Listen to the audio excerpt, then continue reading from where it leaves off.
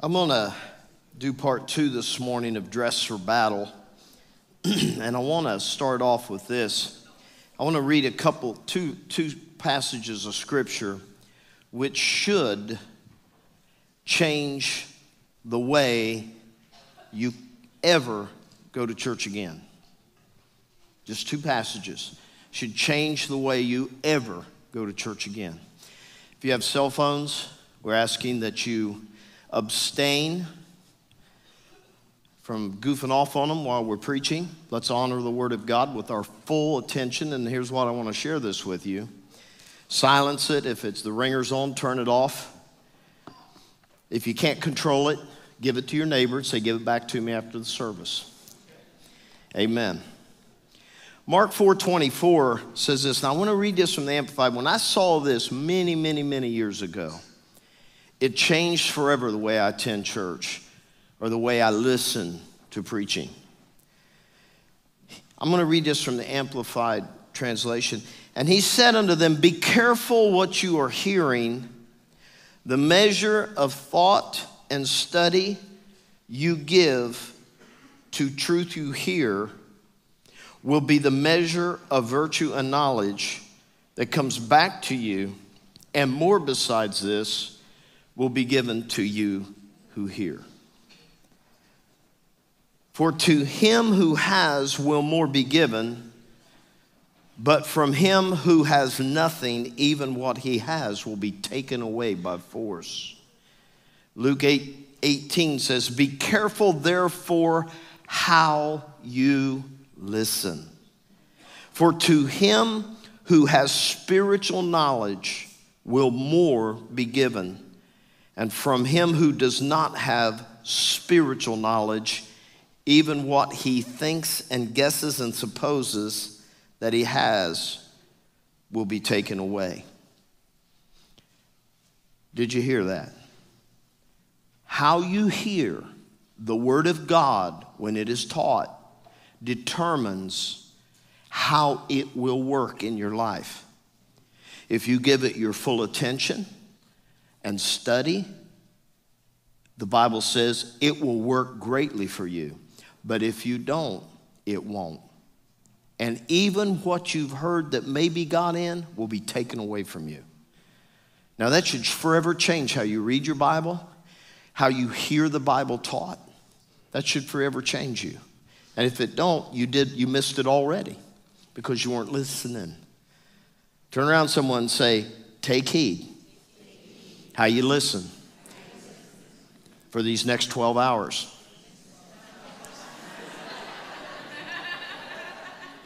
See, some of you already listening. Amen. We'll give you a bathroom break, though, at 6 hours, so relax. Hallelujah.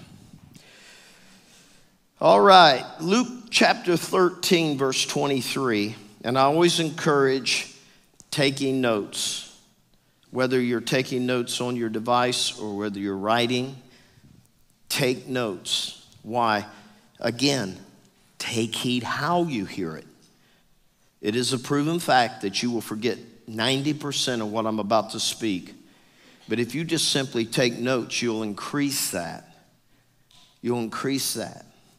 And if you really think about it later, you'll even more increase that. You know, there's only one place where you have 90% retention of what you hear, and that's when you teach it. Amen. So if you share what you learned this morning with someone else, you'll have a 90% retention rate. That's pretty cool, isn't it? Everybody say, stack the deck in your favor. Amen. Luke 13:23.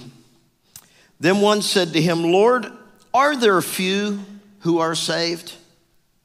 And he said to them, strive to enter through the narrow gate. For many, I say to you, will seek to enter and will not be able. Now, if you're through the gate today, if you made it through the gate, you're one of the few. You are a great minority on planet Earth. Millions could not enter but you did. So that's good news. That's good news. But there is a striving to serving Jesus. That's what we're talking about, the battle. Being prepared, being dressed for battle. You know, most of you growing up, now kids are weird today. They wear shorts in February. Now, I don't know if that's poor parenting or just dumb kids. But when I see a kid with shorts on in February, I'm like, are you all right? Did your mom like drop you when you were 3 days old or what? I mean, shorts in February, but that's the way kids are today. But my mom always told me, dress for the weather. Amen. Dress for the weather. And you know, I see people walking down the street. The other day, I saw a mailman over here around Broad Street. He had on tennis shoes and shorts walking through 6 inches of snow. And I just thought to myself, you're crazy. You're nuts. You can't tell me you're not cold. But I don't know. Some people just have a greater, I guess, people like pain, I guess, and discomfort. But we have to be prepared for the things we're going to face. Amen? Colder it gets, the bigger my coats get. I actually have a 60-degree coat, even a 70-degree jacket. My coats change. I have them stacked in my closet. I have my 60-degree, 45-degree, 30-degree, and under 30-degree coat. Some people say, you have too much time on your hands. No, I don't like to be cold. If I got to live up here with you folks, I'm going to stay warm. But you know, everything we do, there's preparation for. Everything we do, there's preparation for. When it comes to walking with God, Jesus' descriptive terms were very exclusive. Very exclusive. Strive, number one. That means this ain't going to be easy. Narrow gate. That means not very many folks are going to get through it. So this is a battle from day one. You know, if you prayed this morning to receive Christ or renew Christ in your heart, guess what? Get your sword ready. Get your shield ready, because the fight's on. You weren't any threat to the kingdom of darkness maybe before, but you are now. You're not much of a threat to the kingdom of darkness if you won't confess him before men. But the minute you stand up and you say, I'm a believer. Amen. We used to sing a song years ago, and I loved the song for baptisms. And the song went like this: I have decided I'm gonna live like a believer, turn my back on the deceiver. I'm gonna live what I believe. Amen. When you start doing this thing, all of a sudden, you get a big old bullseye on you. And I've heard testimonies for 40 years. Man, Dave, it almost seems like things have gotten worse since I came to your church. And I said, then you know you're in the right church. Because if the devil pats you on the back for the church you're attending, you better believe you're now on his team. Amen. But if he fights you tooth and nail, and he fights every step you try to take towards God, you know you're on the right team. You know you're winning this battle. Amen. Because he goes on to say, for I say to you, many will seek to enter and will not be able. When once the master of the house has risen up and shut the door, and you begin to stand outside and knock at the door saying, Lord, Lord, open for us, he'll answer and say to you, I don't know you. Where are you from? Boy, wouldn't that be a bad thing to hear when you knock on the gates of heaven? Wouldn't that be horrible? Horrible thing to hear. When once the master of the house has risen up and shut the door, you'll begin to stand outside and knock at the door saying, Lord, open for us. And he'll answer and say, I don't know you. Where are you from? And then you'll begin to say, but wait a minute, we ate and drank in your presence. You taught in our streets. And he'll say, I don't know you. Where are you from? Depart from me, you workers of iniquity. And that in our day, you walk up to a standard kid on the street and you say, you worker of iniquity. And he'll look at you and say, what? What the heck is that? That means you who practice sin in your life. Sin is normal for you. Sin is normal for you. He says there'll be weeping and gnashing of teeth when you see Abraham and Isaac and Jacob and all the prophets in the kingdom of God and you yourselves are thrust out. I want to keep the fear of God before you every Sunday because I'm telling you, these folks thought they were okay. You know, when Micah started singing that a little while ago, Micah's a beautiful testimony of a church kid. Where you at, Micah? Oh, he's in over there. Micah's a beautiful example of a church kid. Where you at, Micah's mom and dad? Where you at? They're upstairs too. Oh, in the balcony. What are you, backslide or what? Get down here. What's the matter with you people? It's hard for me to see your faces up there. Although, Trent, you do have that beautiful light shining off that bald head. I'm telling you, just a reflection of glory up there. Amen. But, you know, here you see Trent and Amy Bowles. You know, they raised their boys, all their boys in church, good church kids. And all four of them ended up lost. All four of them have gotten up and said, at some point in time, you know, I need Jesus to be my Lord and Savior. And as a mom and dad, we're like, what? We didn't know you were lost. We raised you in church. But as we say weekly, every generation has to find Jesus as Lord and Savior. Christianity doesn't happen by osmosis. You don't get saved because you're in the room with mom and dad. You get saved because Jesus becomes real to you. And you must, you know, I love what Kevin says, our good friend Kevin Lill. He says, God has no grandchildren. Did you hear that? God has no grandchildren. He only has children. You can't be related to him through some other person than Jesus. And Jesus doesn't call you a grandchild, he calls you a brother. So God has no grandchildren. You got to know him. And you know, I was listening yesterday. I spent most of the day yesterday in the scriptures.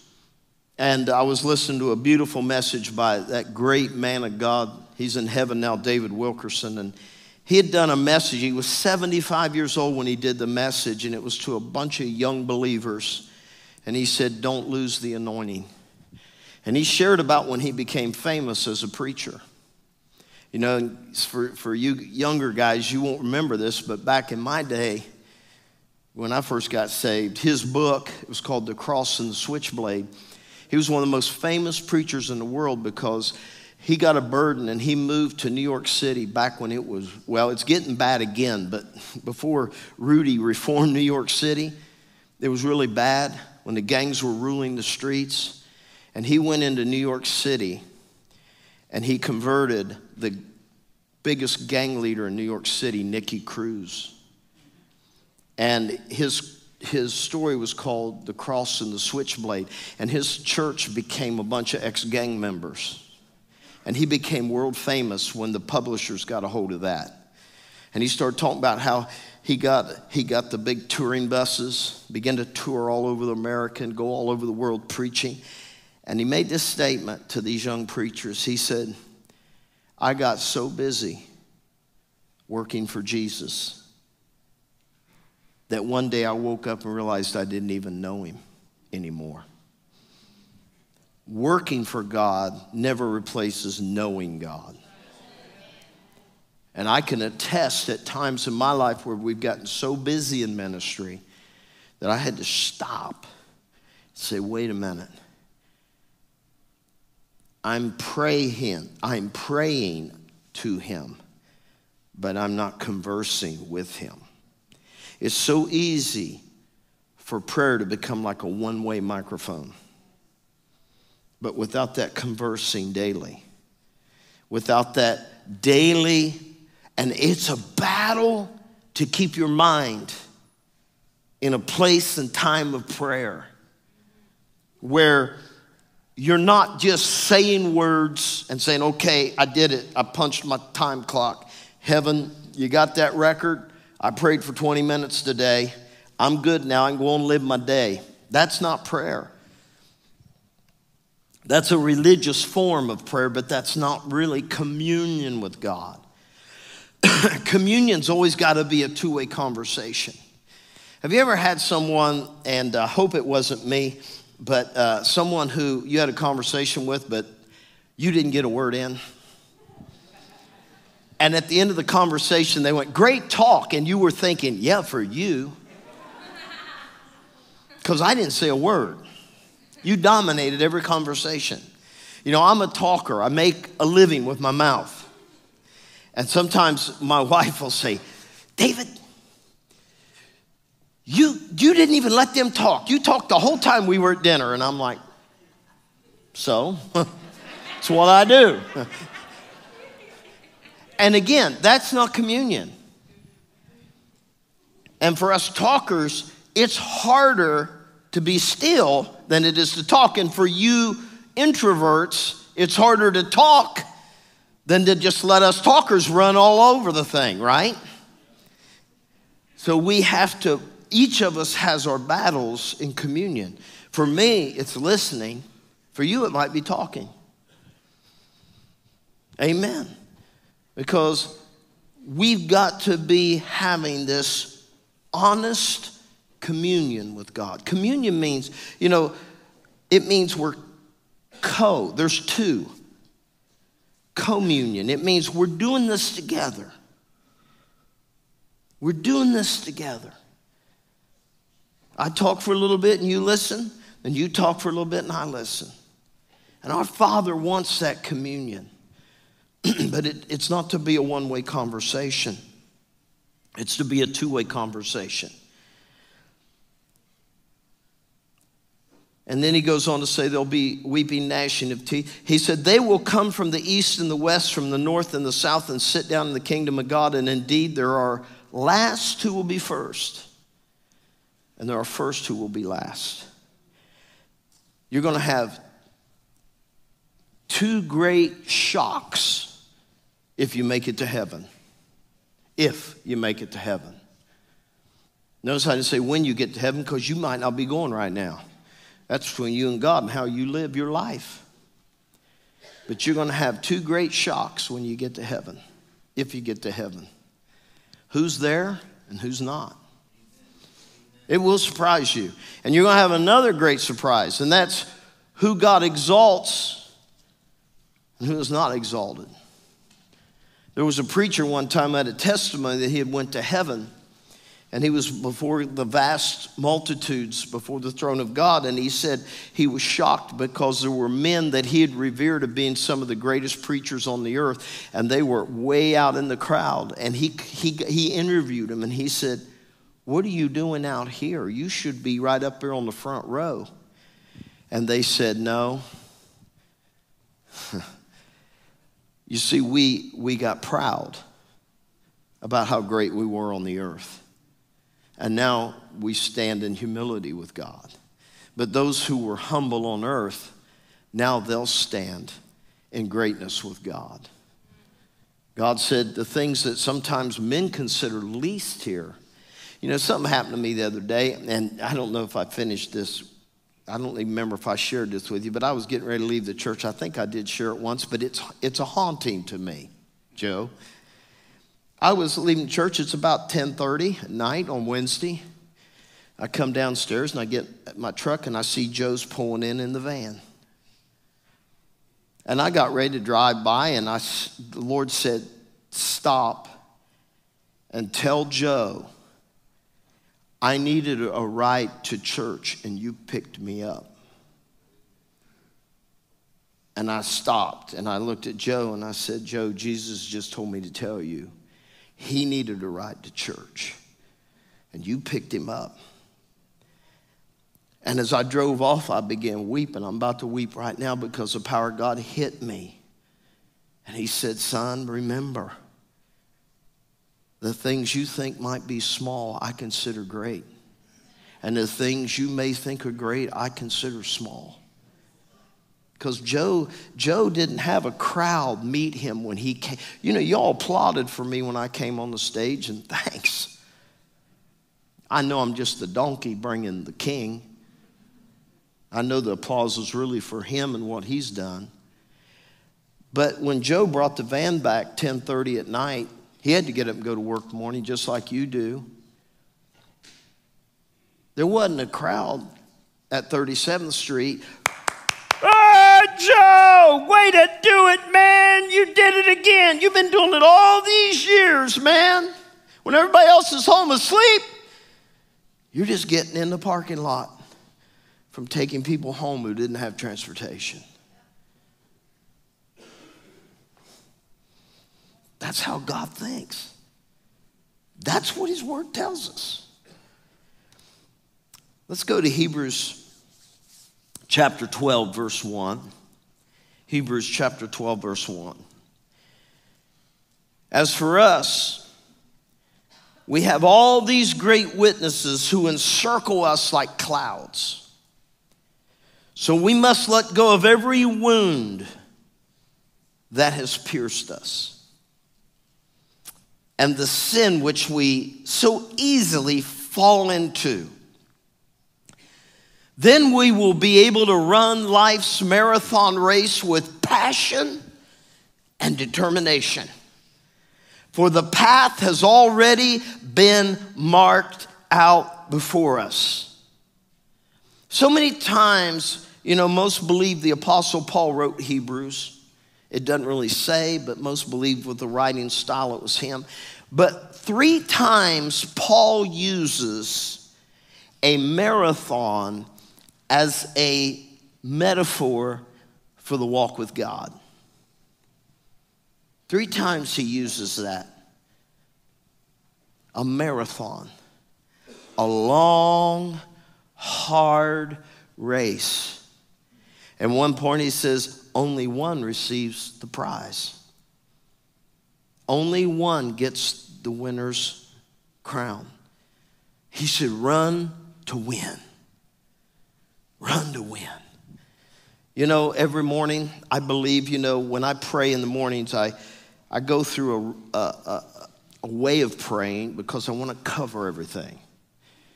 And in my way of praying, one of the prayers I pray is the Lord's Prayer, daily. Why? You can't improve on the method of Jesus. You can make up your own prayers, or you can use the perfect prayer. He gave us the model prayer.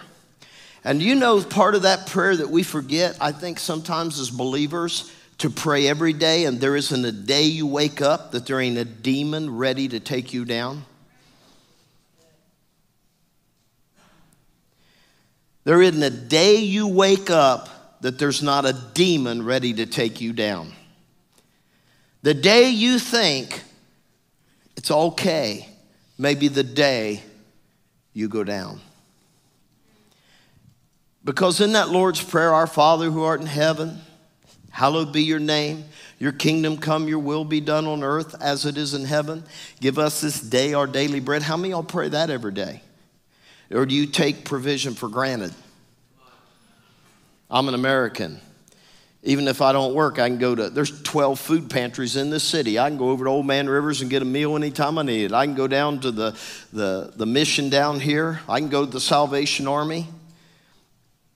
I can go to Latrobe Street. I can go and get a meal anywhere I want. Don't take it for granted. Give us this day our daily bread. Forgive our debts as we forgive our debtors. This is daily battle.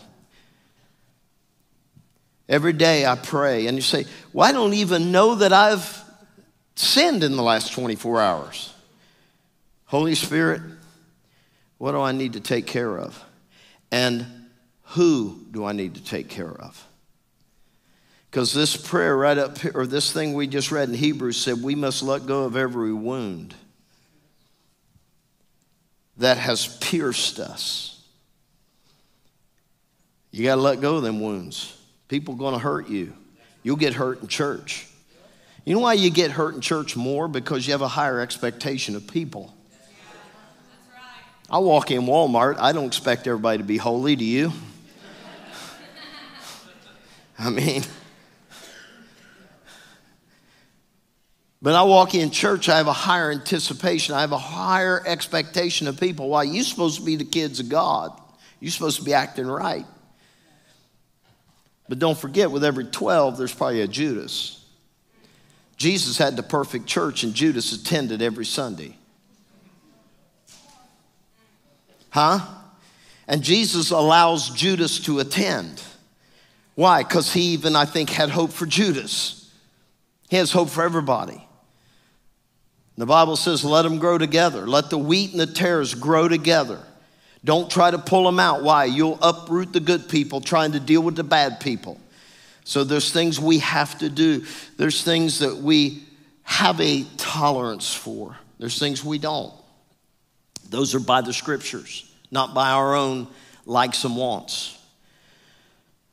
So we got to let go of every wound. But this next part of the Lord's Prayer is a part that I think is part of getting dressed every day. I mean, I don't know if you've ever gotten so absent-minded you walked outside without your pants on. I don't think I have. Now, I was preaching one day. I have a habit, when I find something I like, I buy multiples. Like if I find a pair of pants I like, I'll buy 3 pair because I know next year I go back, they won't be there. You know what I mean? You do that more when you get older. The way you know you're old is if you buy 3 pair of the same shoes because you're afraid that when you go back, they won't have them same comfortable shoes anymore. You know you're old then. And I'm not going to tell you how many pairs of the same shoes I have, because I'm embracing my youth for another 4 days. Several of you said, happy birthday, Pastor Dave, this morning to me. And I said, not yet. I get to embrace my youth for 4 more days. But one part of this prayer we forget to pray every day is, lead us not into temptation. And, there's a conjunction there, and deliver us from the evil one. Now, let me ask you a question. Wouldn't this be cool is if you had some kind of an app on your phone? Okay, let's say you had an app. There's an app for that. And you got ready to get in your car, and the app said, wait 3 minutes because there's going to be an accident and you'll die if you leave right now. How many of y'all would wait 3 minutes? Wouldn't it be cool if there was an app for that? Wouldn't it be cool if there was an app for warning you of evil that was going to happen to you that day? Well, I got good news. There is an app for that, but it will not come on your iPhone or your Android or your flip phone, Gary. Go ahead and hold your phone up. Show us what you got, brother. Show us what you got. Oh, okay. Well, okay. You've been upgraded. Let me guess, Brooke ordered that. Now, you don't know how to use it, though, do you? Come on, call me. Oh, you got it turned off. Never mind. I thank you, Gary. Hallelujah. He knows how to turn that thing off during church. Good man. Did you see where it was? It was in his pocket where it belonged. Amen. There is an app for that. Amen. Because when I pray at the beginning of a day, when I awake and I'm facing that next day, and remember, with prayer, you can't store it up. You consume it daily.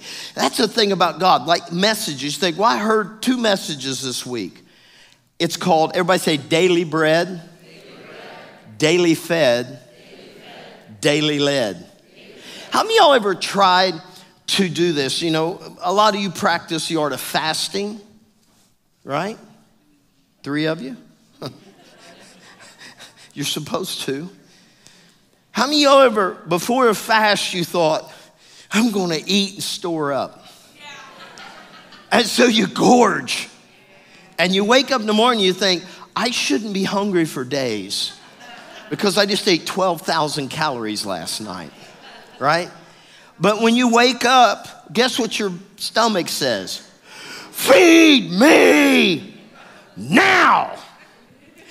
But stomach, you've been fed for days. And your stomach responds, I don't care, feed me now, right? And guess what? That's the parable God used for our relationship with him. And that is, you can't store up prayer. You can't store up even his word in the sense of you got to have a renewed word for every day. You can't say it. You know, I had a cousin. He was being ornery with me one year. We went out to eat one day, and he's a believer.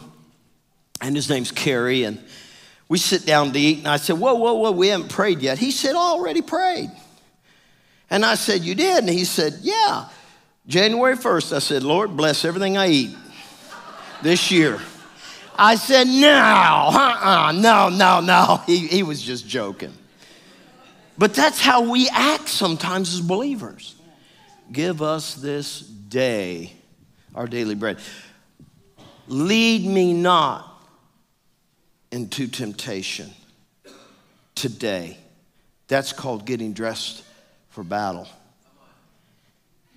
That's putting on armor. And deliver me from evil. There are evil people everywhere, even in church. We act shocked when we discover evil in church. And don't you know those 12 disciples were shocked when Jesus dipped his bread in that hummus or whatever it was. And they said, Lord, who's going to betray you? He said, the one whom I'm about to give the bread I just dipped. And he placed it in the mouth of Judas. Turn around and look at everybody and say, you're not a Judas, are you? Hope not. I would have sat over there if I'd have known. You're not a Judas, are you?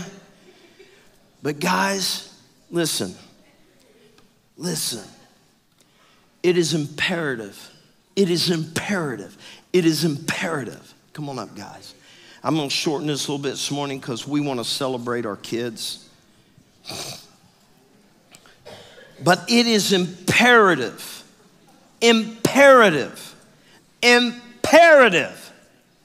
that you dress every morning for battle. And if you you've been here now for an hour and 49 minutes since the service started. And I'm telling you, if you get this one thing every day at the start of my day, I'm going to ask the Lord to lead me not into temptation and deliver me from the power of the evil one. That would be Lucifer and his minions. That would be Lucifer and his armies of fallen ones. That would be the hosts of heavens that rebelled against God. That would be under the principalities and the powers and the rulers of darkness and the wicked spirits. That's who we're fighting. And that will even give you a discernment to know who to yoke up with and who not to yoke up with in life. Because you know what my greatest warfare has been? You know what it is, Nicole? Since I became a pastor, I've been pastoring people since 1983. Full-time since 86. You know what my greatest attack of the enemy has ever been? No, not just people, church people. I said that to you because you're a preacher's kid. Have you seen your father weep more tears over a demon or church people? Have you seen your father weep more tears and your mother weep more tears over crazy stuff in the world or church people? That's why we got to learn to recover from the wounds. I mean, we got to learn to have a little discernment. You know, one of my weaknesses in my personality, and it's a personality trait, it's something God gave me, is I believe the best of everybody. I have a hard time seeing evil in people because I'm transparent. I think everyone else is. I can't hide nothing. I don't want to. And I think we all think everyone is like we are, but we're not. And so I'm thinking, well, I would never do that, so I suppose they wouldn't. I think, well, I've tried to form my character in a godly manner, and I think everyone else has, but guess what? They haven't. So we've got to be ready every day. And if I can just get you to commit today, I'm not asking a lot, but it will take a lot for you to remember to do this at the beginning of your day, because it's easier just get up and march on like nothing's bad's going to happen. But guess what? Has bad happened in your life? And how many days have you experienced something bad? And if we really trace it back, we'll find that day was not committed to Christ. In asking him to protect you that day from temptation and evil. I mean, we just anticipate it's a done deal. Then why would he have said to do it? Things are not automatic in the kingdom. Everything is on manual. You hear me? I was turning something on. What was I doing on my computer? And it said, you know, turn on automatic. And I just thought and I looked at the button. It said manual or automatic. Maybe it was an update or something. We assume in the kingdom it's automatic. Well, I've received Jesus, it's on autopilot. It's not. The day you don't acknowledge him may be the day you will need him, and guess what? You're not dressed. We got to be dressed for battle. Amen. Here's what I want to do this morning. We're going to ask you to stand, and we're going to sing a song. And I want you to just think for a moment. If you don't put a plan into action, then you'll fail. You got to have a plan. Without a plan, nothing changes. Amen. You can always change a plan, but without a plan, nothing changes. You stay the same. How many are ready to change? What if we just make this adjustment daily? And we say, Lord, today, and I encourage you, go through the Lord's Prayer. It's not that hard to remember. Most of you memorized it as children. Give us this day our daily bread. Forgive us of every sin as we forgive others. We let go of those wounds. Lead us not into temptation and deliver us from evil. Amen. Deliver us from evil. Let's sing this together and think about that and make the commitment to that as we sing.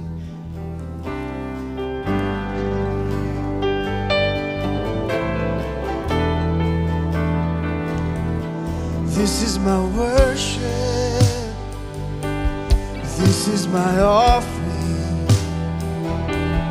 In every moment,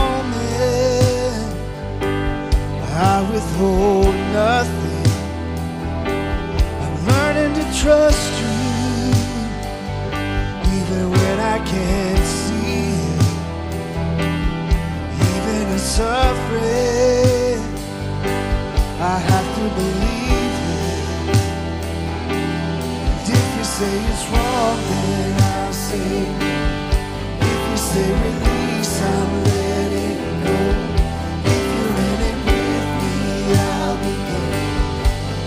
Say to jump, I'm diving in. If you say be still, then I will. If you say to trust, I will obey.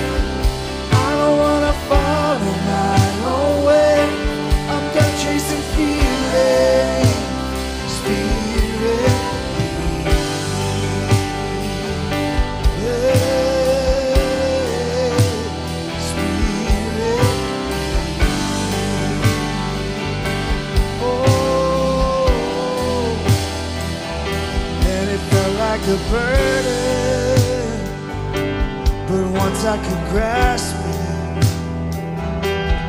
you took me further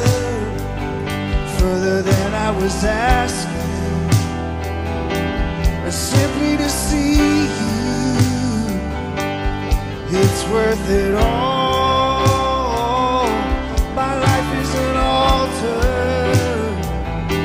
Let your fire fall. If you say it's wrong, then I'll say no. If you say release, I'll let it go. If you're in it with me, I'll begin. When you say to jump, I'm diving in. If you say be still, then I will wait. If you say to trust, I will obey.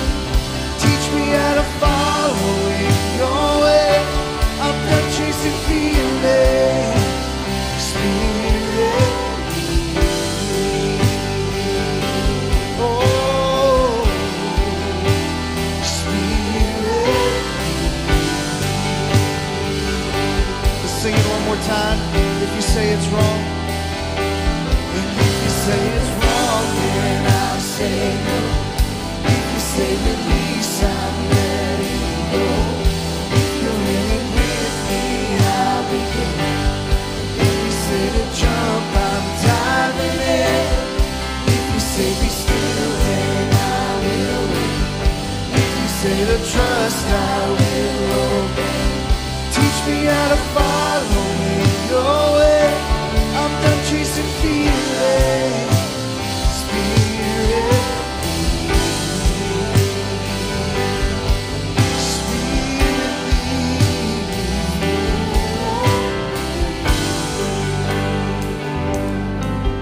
Hallelujah. I just saw this while I was praying. Now, whether it was inspired of the Holy Ghost or it's just me, I don't know. But either way, it's a good idea. I saw women going home, pulling out a tube of lipstick and writing on their mirror that they get in front of every morning, their family, don't do this alone. Don't do this alone. As a reminder, and you might just put, lead me not. Deliver me this day. Feed me this day. Maybe put a little reminder of the Lord's Prayer. Why? You got to build these habits into your life. They're called disciplines, and that's what makes us disciples. Disciples are disciplined ones. That's what the word means. We build them into our life. Do whatever you got to do. There was a point where I was so addicted to television, my wife came home from work one day and thought I was crazy. Back then we had Curtis Mathis was the best TV back then. I had a Curtis Mathis 25-inch color TV, man, and that was using big time if you had that. I had to mortgage the house to get it, you know. Wasn't much of a house, you know. But I cut out a piece of cardboard and I taped it to the screen. I said, watching this thing will cost me signs, wonders, and miracles. And we had no television for 12 years because I was purposed, I'm going to learn God's word. And I'm going to be a man who studies the word. And so entertainment was gone until I learned the word of God. And now entertainment still has only a small place in my life. Amen? Because I ain't got time for all that. And you shouldn't either. So make that commitment to God and watch your life change. And you may look back and say, wow, you know what? I haven't had a calamity in months. That's the way it should be. Why? You've prayed. You be protected from that. Daily. Daily bread. Daily led. Daily fed. Say that with me. Daily bread. Daily bread. Daily led. Daily led. Daily fed. Daily fed. Amen. Amen.